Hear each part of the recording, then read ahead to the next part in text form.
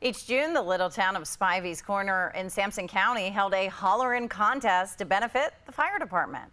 The contest was held for decades before it was canceled, but we checked it out in 2005, and that's our Throwback Thursday. I want y'all to know I'm something another glad a while to be in Spivey's Corner today. If y'all tickled, let me hear you say, "Woo!" Hollerin started back before we had telephones, and in rural America, typically the only way that people could communicate would be the farmer or whatever would go out in the yard and they had a distinct holler.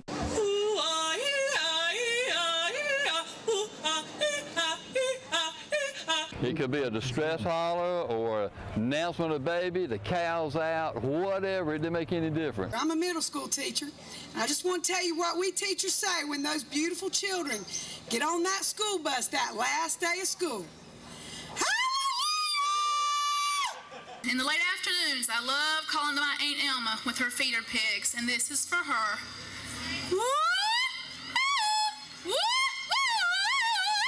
Think about it. Back when Hollerin was going on, people weren't going to psychiatrists and taking nerve medicine. You didn't hear all these stress-related illnesses.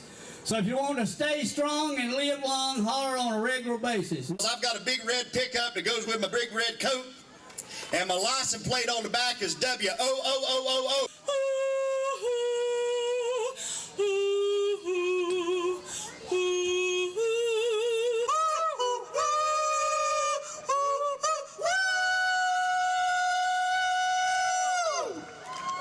Thank you very much. Thank you very much.